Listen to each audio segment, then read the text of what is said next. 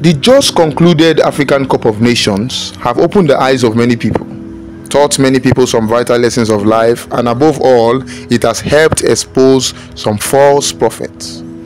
It is very interesting to note that many African prophets took to their social media accounts and started prophesying and assuring the people that they had watched the match in the spirit realm. And they gave detailed prophecies of what people were to expect in the final, calling exact minutes when incidents will take place in the game, prophesying who will score, who will take the cup, who is to be afraid of who. Some even went as far as saying they saw the winner of the game. They wanted to beg. They said after seeing the winner, they even wanted to beg God to change it. They wanted to change God's mind because what they saw was not what they wanted. So one even said, one popular preacher that you all know, I'll be mentioning his name, he said someone paid him to change the result of the game. So quickly in this video, we'll be visiting the different prophecies and how these prophets disgraced themselves and shot themselves in the leg with their prophecies, and how God finally put them to shame, how their behavior does not tally with the word of God. Then if you watch this video to the end, there's a popular preacher who everyone is celebrating that he gave the most accurate prophecy so far. I will prove to you the flaw in that prophecy and the true source of that prophecy. Let's go. Though the match today is going to be intense,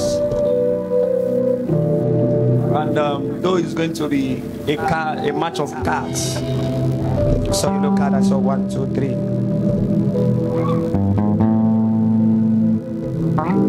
But it's also going to be a match of goals. But Nigeria will rejoice.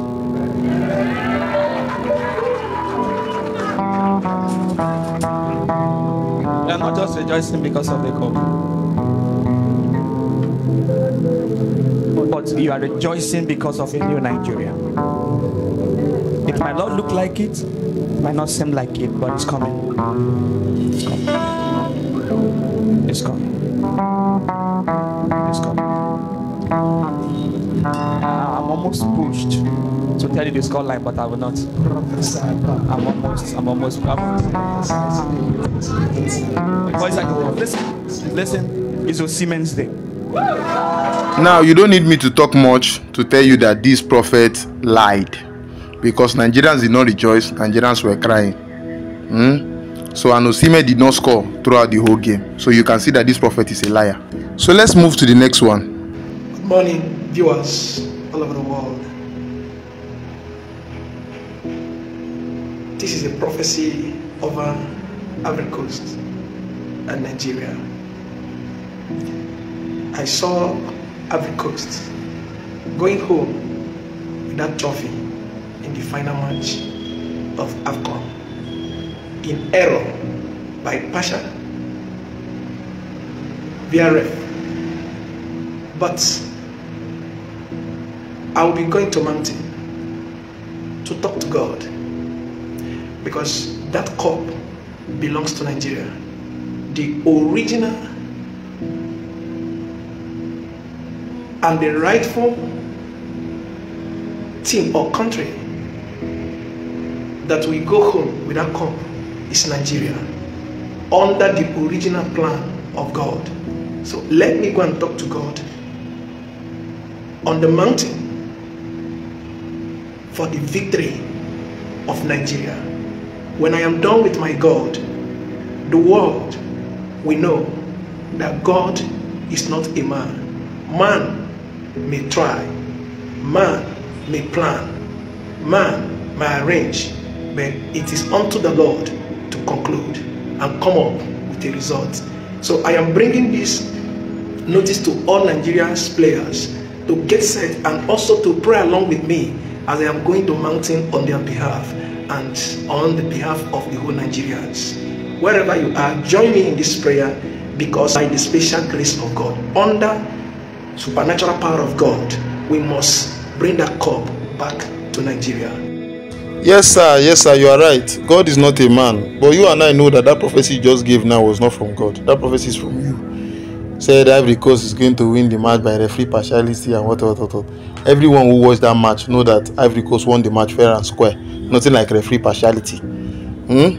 So now you said you saw Ivory Coast carrying the cup. You want to go and show the world that you want to pray. So when you went to the mountain, God didn't answer your prayer or what? You wanted to portray God to be someone who doesn't answer prayers, or to be a God that doesn't answer prayers. We know that our God answers prayers. You are just a confused person. You came out here to be giving us your opinion. You say God told you. I beg, go and sit down. Let's move to the next prophecy. Pray for almost 21 almost. No, 21 almost. Let's pray that one favors us. Beautiful first half. Second half. When Mr. Victor will do like this. No, what does that mean? It means that he scored.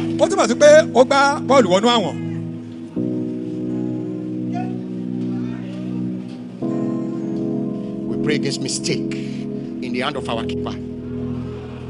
Mistake. At 49.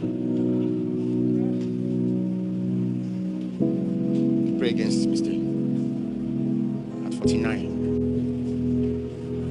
Against to be the fact that if we get this, it will ease Nigeria. It's like we took ice cream after cane.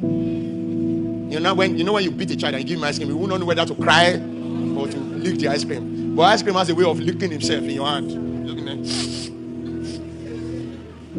That's my prayer. But will this be the first one we ever take? We have taken it before, Afcon. 3 before. Is the 4th one. What's today? Today is what date?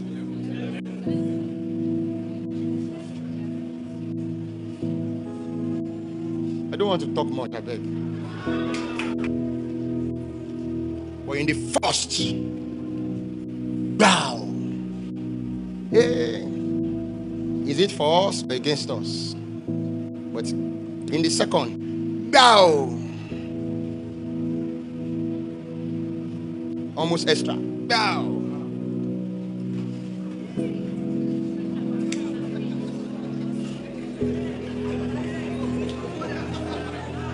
So let me just leave it like that. It's a parable. Got it? And we pray for it, that there will be a lot of almost. Victor, a ball. A score. Everybody will say, hey, finally, man of the match. Man of the, I don't know what they call them, a man like him awarded. So we pray that the biscuit comes to us. 2, but the tendency is high. What I saw yesterday, it's like God is answering prayer. Now, this one also prophesied and said that Victor Osimhen will score a goal and will be awarded man of the match. But we can see that he was not awarded man of the match. He did not score a goal. Is it the devil that is talking to these people or God? Because God cannot lie to anybody. The only person that lies is the devil. So far, 3 prophets gave prophecies and their prophecies were all false. Let's move to the next one. Now, Nigeria, this is for Nigeria. The players. So the players, when I look at it, the way they are playing is, well, it's nice. That's something that what I want Nigerian fans to pray for. Because when you support, back up somebody's prayers, things go well. So it is not physical something. Football is not a physical something that you don't take it as what you are seeing there. That is all. No. So Nigeria should pray for the people called the number 18. Okay. Number 18. Number called what looks also. Okay. Look. I don't know. Look more. Yes. So they have to pray for that one. Let the ball that is taken to the goal, and just to pray for that ball to score. Because a chance has been given to him in the realm to score. So let him use it well. Wow. Then I come to the same Nigeria advice. Nigeria is another thing that there is a chance that also given to this man. This is a wonderful chance, and also make people to say exciting chances so that they will not miss it. Also, Osimhen has been given a chance in the realm that this is for the basketball kick. Okay. A basketball kick. Shagalo. You know what Shagalo? Yes. When somebody kicks up like this and fall. Yes. Yes, a chance has given to him. A chance has given to him. So Nigerians should pray for these chances. 2 chances. These 2 chances in order to be stopped. so that they should not miss it. Okay. Are you getting what I'm hearing? Yes, sir. They should not, so that they will not miss it. Hear me well. Yes. Let them begin to now. The 18th chance is given to him, and also Osimhen's chance is given to him in the realm to score. So the church should pray for these two chances. The chances, yes, pray for them. Then as a man, as the ball is going on, Nigeria, like the other day, should also pray for also strength for them. Yes, because it will be tough. It will be tough. Yeah. Then the Ivory Coast side, the Cote d'Ivoire. So what are they going to do right now? Also Nigeria, I want to also advise Nigeria. Nigeria should mark that 20 because a chance is also given to the 22 from Ivory Coast. Ivory Coast. Yeah. So chance is also given to 22 in order to score. So they should mark him well. They should mark him well. The 24 of Ivory Coast, a chance is given to him, but the chance is not as other people. Yes. So slim chance. Yes. So the chances that given to Nigeria, the two chances are heavier than those people. So it's more clearer than those people. So when they are praying, oh God, let Nigeria should not miss their chances. So are given to, because other things are going on in the realm. This is called post, and the same post is still crying. The goal post is still crying there. Then Nigerians also pray for. We should not enter into 5-5 penalty. We should pray against 5-5 penalty. We should not enter into 5-5 penalty because the game it will be tough. Then the Nigerian also. The Nigerians are looking for this is called Africa. So let me go to Africa. Okay. The Africans, the Cote d'Ivoire, they are now their own. They want to play the rough game. The rough game. Okay. If they continue with that rough game, it will not give them a good answer. I repeat again, rough game. This rough game will not give them a good answer. Then Nigeria should also pray. Nigerian fans, the fans should pray because they are playing in their own country against partiality. What do I say? Partiality. Yeah, partiality. Okay, pray against it. Yes, pray against it. So these people, their rough game is now going to the rough game is going to now take as what? Because of the rough game, this thing is going. The referee is going to the VAR. Okay. The VAR in order to check. Find out if. The referee is going to check the VAR in order to now check what's going to now take place against this one Cote d'Ivoire. Because they are playing rough. Because they are rough playing is going to bring what's called personal penalty. A personal penalty. Because Nigerians, I saw them the way they are looking for personal penalty. When they look at the people because of the games that they are playing, the rough games that they are playing. So then the Ivory Coast people, their own, they should play against because they should play against what is called yellow cards. They should play against yellow card because it's too rough. Okay. Because that yellow card should not go to 2 times to a man. So that's how it is. So Nigeria, if peradventure this thing now come to what is called 5-5 penalty, anywhere you are in Nigeria, be on your knees. Be on your knees. And pray for Nigeria. And pray for Nigeria.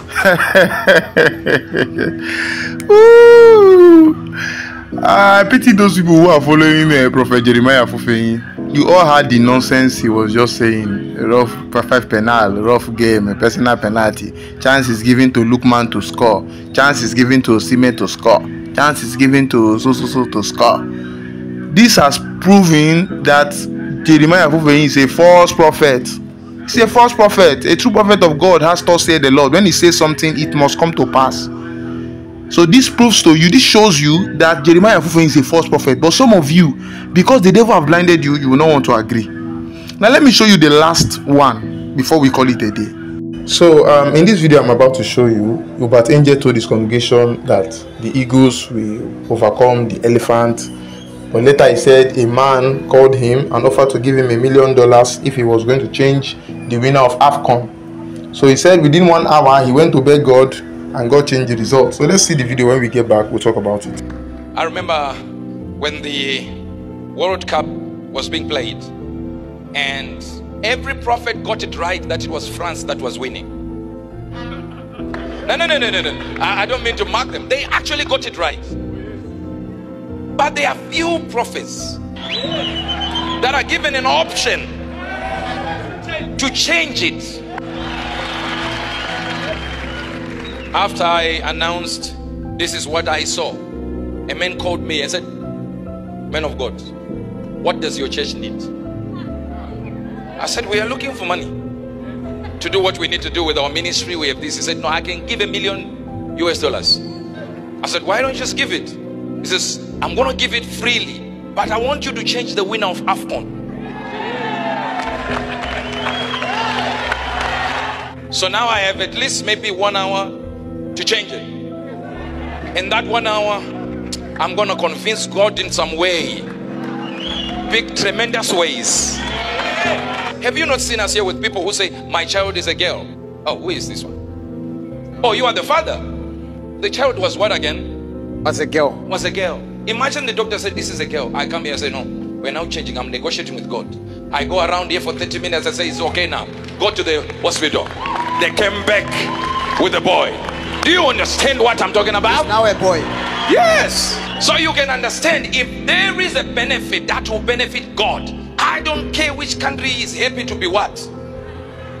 I go for the benefit of Christianity. If that 1 million will help our church, you are disadvantaged. God has the ability to shift. I made my decision. Thank you, Prophet. Would you go to a decision without money or with money? Money. Cash. What do you do now? Cash. Because we can do a lot with money. Look, there's no man that has the ability to change an event. It's God that determines what an event will be. No human being, no living being can change an event. Now, even if at all any prophet will change an event, not somebody like Uebert. This is the same Uebert that Al Jazeera reporters disguised as criminals to go and deceive him. He didn't have prophetic gift enough to see through their lies. They tricked him and they got him on camera and they exposed him. He didn't see anything then. He was even aiding criminals. People who were pretending to be criminals. He was helping them, telling them, "I will protect you." That is the person that say he can change the mind of God, say he's God's son, if somebody will send you $1 million. So the reason why he will beg God to do something is because of money. Didn't Jesus also have partners? Jesus had partners who were assisting him. Never did Jesus ever open his mouth and start telling people, "Bring your money. If you bring money, I will do things for you." Jesus will see a rich man say, "Go and give your money to the poor." Jesus will never say, "Bring your money to me. Bring it to me. Let me use the money to work." Now, the main reason why these false prophets will keep deceiving some of you Christians is because you don't read your Bible. If you remember the story of Naaman, when Naaman had leprosy and he came to meet Elisha, when Elisha did what God instructed him to do, told him to tell Naaman to go and wash himself in the River Jordan, when Naaman was healed, Naaman offered to give Elisha money and Elisha rejected it. Do you know that a prophet of God must not spoil his anointing with money? Money spoils the anointing of a man of God. The Bible says that, "Oh, ye man of God, flee these things." Money, fame, women. Man of God, the Bible says the man of God should flee these things. Now, a man of God is using indirect to tell people that if you have money and you want me to change God's mind, bring the money, I will change God's mind for you. That's not a prophet. That's a witch doctor. That's how witch doctors do. That's not how a prophet should do. So you should know what the Bible calls a true prophet and what's a false prophet. Now, is God, the God we know, is the God of football? We know the God of football. The God of football is the God of this world. It's Mammon, Satan, the devil. And he's the one that you can use money and manipulate. You can't use money to manipulate God. True Christians know this thing. There's nothing a prophet will say, there's no revelation a prophet will give to you that will make you carry your money and think that you can change God's mind. You can buy something from God with your money. You will not even think of your salvation. You are thinking of using your money to buy God's mind. Peter in the New Testament, when a man came and told Peter, "This power that you people are using," he said, "I want to buy it. How much will it cost me?" Peter said, "Your money perish with you." But today we have preachers boasting, "Bring your money, I will change God's mind for you." And you say Uebert change the football. The man is playing mind games on you. Uebert didn't change anything. These people are playing mind games, so they are all false prophets. They are all false prophets. If he was a true prophet, why didn't he see when the Al Jazeera reporters came and these guys are criminals, and he was supporting criminals. The same love of money that made Al Jazeera reporters expose him, because he loved money. They were offering to give him money to smuggle things into Zimbabwe, and a man who claims to be a prophet was supporting them. Now he's coming to tell you give him money so he changed God's mind. Now, if you say that Uebert Angel truly changed God's mind, that the prediction he gave was really the mind of God, then you don't know the God you serve. The Lord Jesus Christ is not the God of football. That's the God I serve. He is not the God of football. He's not the God of this world. That's why when Pontius Pilate was telling him that, are you the king of Israel? He said, I can save you. Jesus told him, he said, my kingdom is not of this world. He said, my kingdom is not of this world. If the kingdom of Christ is not of this world, how can God be interested in the nonsense things that are done in this world? I want to ask you, before the Bible will say that this world belongs to God, is in the book of Revelation. When Satan has been fully defeated, the Bible now says the kingdom of this world have become the kingdom of our God. But as at now, football, whatever you call, whatever thing that this world is celebrating, God has absolutely nothing to do with it, and that is why God is coming to judge this world. You true Christians, you know what I'm saying. But because these false preachers have blinded you, their God is Mammon. Their God is Lucifer. And that's why they be hearing things from Lucifer and be telling you God told them. But the end will tell. The end will tell. You can see how all of them were disgracing themselves, and God have exposed them. So if you have anything to say, feel free to go to the comment section and say it. Don't forget to like and subscribe to this video. Till we meet again, God bless you and shalom.